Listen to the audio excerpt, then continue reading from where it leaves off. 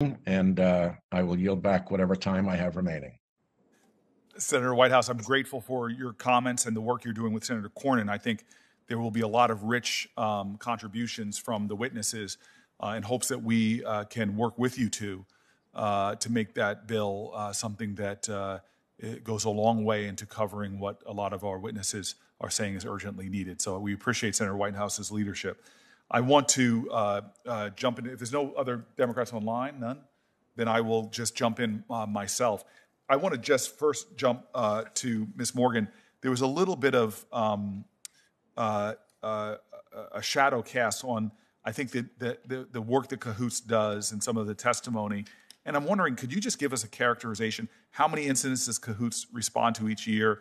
And in how many of them do responders call police for backup? And can you characterize those moments when, I think it was represented by another witness that 1 out of every 60 or so times you guys call for backup. Could you give some light on that data point, and also talk to us a little bit about what happens when they call for police? Absolutely. So the total amount of calls we were dispatched to in 2019, which is our most recent data, wound up to be about 17% of the calls, or just over 17,700. On those calls, we requested police backup about 1.5 almost percent of the time.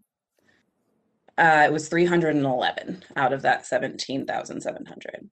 And of those calls that we did call for backup, the 311, we called for code 3 cover, which is lights and sirens, about 5% of the time. So it is very... Could you be more explicit? Code 3 coverage, just explain what that means. Yeah. Code 3 coverage means that in that exact moment, we believe there's an imminent threat to someone, ourselves, the client, a standby, that we're going to need a police response for immediately. So part of what makes this program work is that we have that access by carrying the police radios. If a situation either escalates or is a situation that came to us but is appropriate for a law enforcement response, we can request them and they can come quickly. What might have us determine that we need a law enforcement response is typically going to be safety related. It's going to be, we are a consent-based program because we don't have the authority of law enforcement to take anybody's rights away. So people can choose to engage with us or not. If they choose not to, but are not behaving in a safe way, we can't just let them be unsafe. And that is where we might end up bringing in law enforcement. So it's safe to say it's a fraction of the time, 1.7%, you call for police, and a fraction of that is because of imminent harm or danger to other people.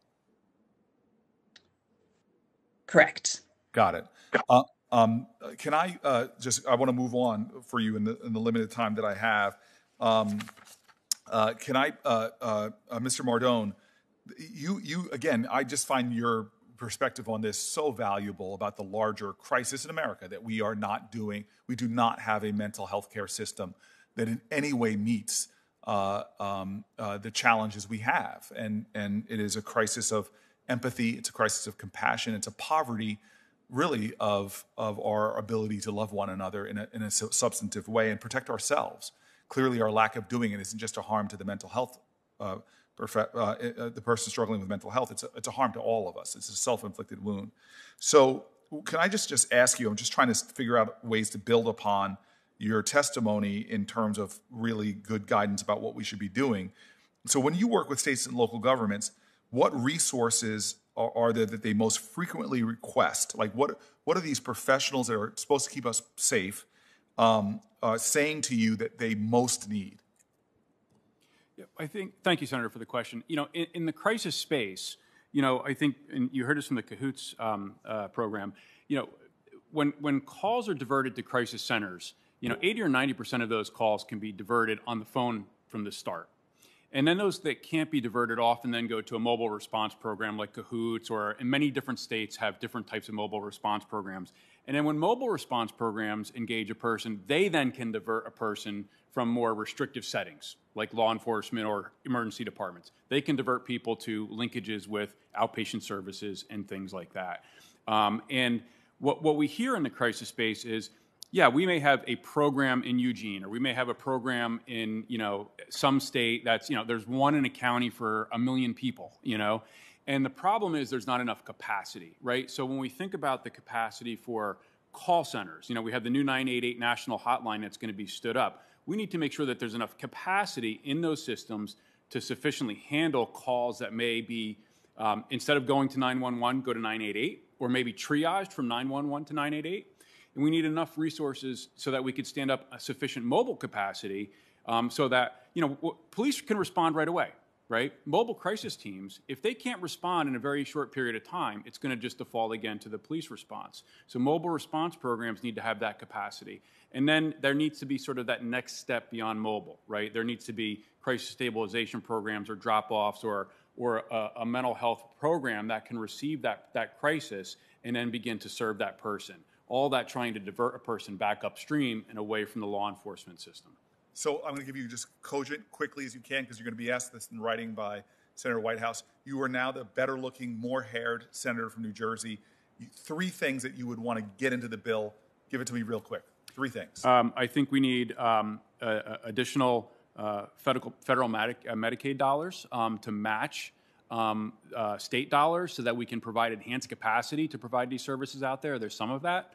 I think we need more linkages to upstream services. Some of that is state funding, but a lot of it, again, is Medicaid matching dollars.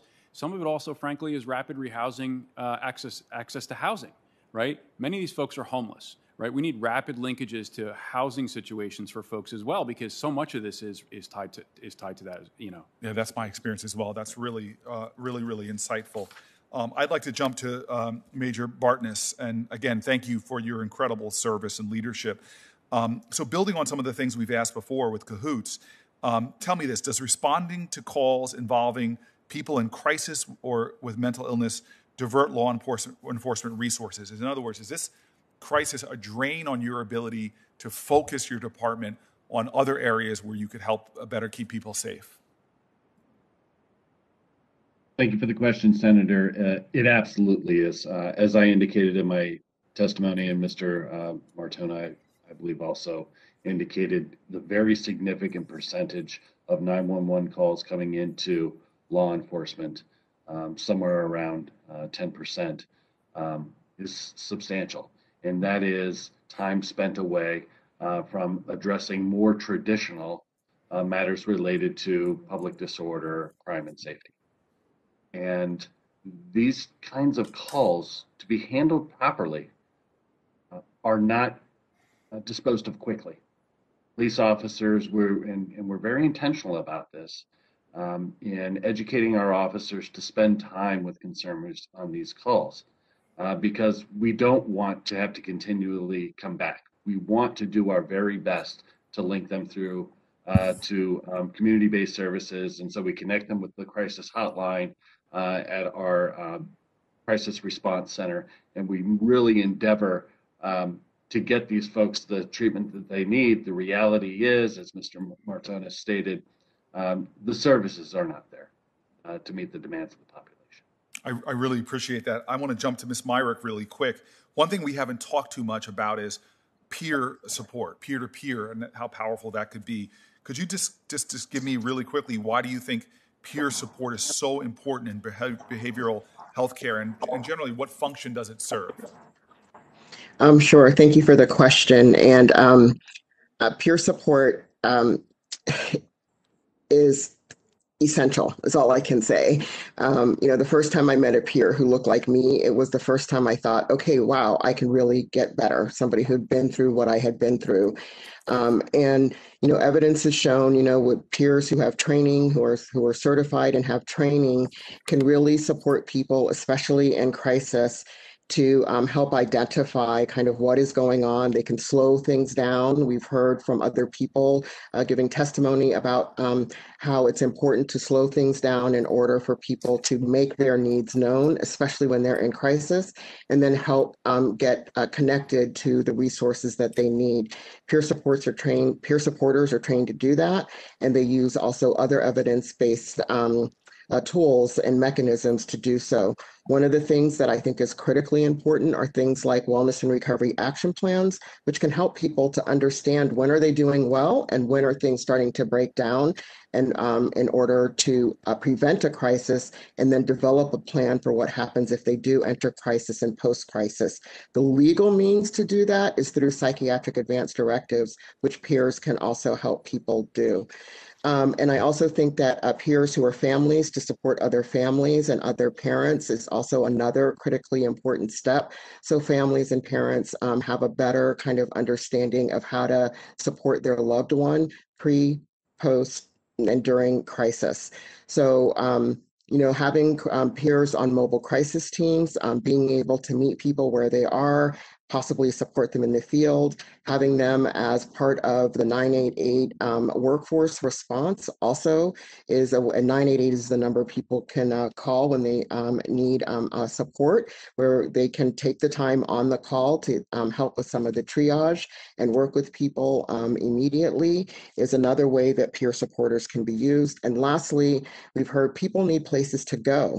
It might be fine that you can get the crisis team there, but what about where the people go if they need someplace safe to go but may not need hospitalization? Peer support is totally underutilized, totally underfunded, and if there were more peer support respites where people can go and have peer support 24/7 and get that space away from possible crisis that is contributing to their mental health distress is critically important and needs to be part of the mental health crisis response ecosystem. That is excellent. And it also resonates some with the point from Mr. Martone about the power of supportive housing with people that are there. I'm Senator Cotton, who had to attend to business on the floor of the United States Senate, is back. We're going to, just so folks know, he's going to give his questioning. Then we're going to go to Senator Padilla. And then I think we're going to end at that point and wrap the hearing. So I appreciate the patience of the witnesses, and I'm honored to turn over to my ranking member, Senator Cotton.